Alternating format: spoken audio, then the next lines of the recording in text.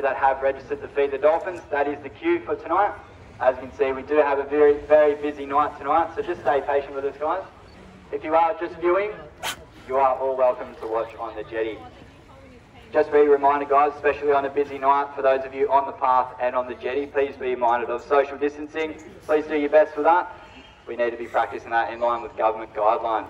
I think it's now, shortly we'll be bringing everybody on the path onto the beach. We'll have a lane allocated for you, and then I'll begin the briefing. Just also